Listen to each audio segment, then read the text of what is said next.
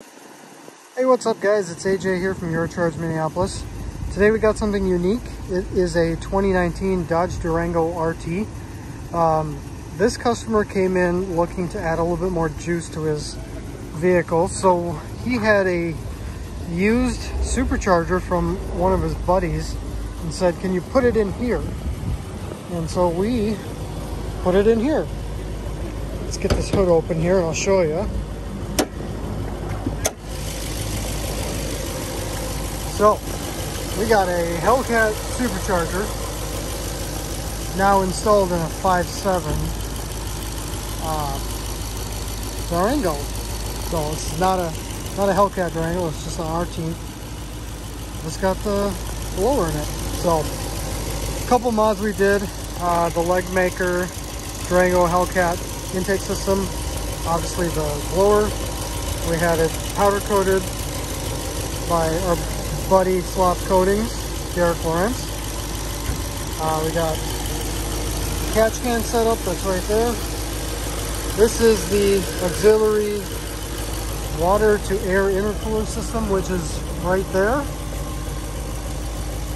And then finally we put long tube headers on it. You can't really see it from here, but it sounds amazing. It did require quite a bit of work to modify and make it work, but it sounds amazing. We're gonna stick on this side here.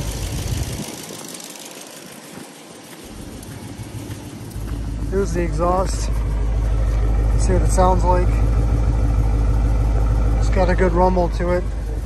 I give it a little bit of a rev here. Everything in the factory dash is original. You do have a little switch here, which is for the valve to open up for the blower bypass valve. So you can rotate it and close it so that the air is closed and making boost, or you can rotate the dial and open it so that it's making no boost. So it's kind of like a valet, kind of neat. But let's give it a little rev.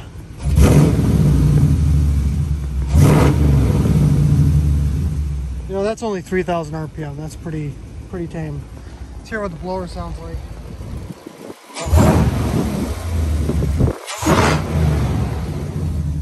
It's got a good sound. So,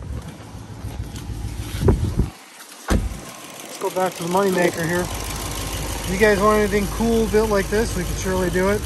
We have done quite a few Dodges in our store this year. Actually, we got an Hellcat in the back sitting as well, getting worked on. But let us know if you want to modify your Dodge. We'd love to do it. Thanks for checking in, guys. Hope you all have a good one.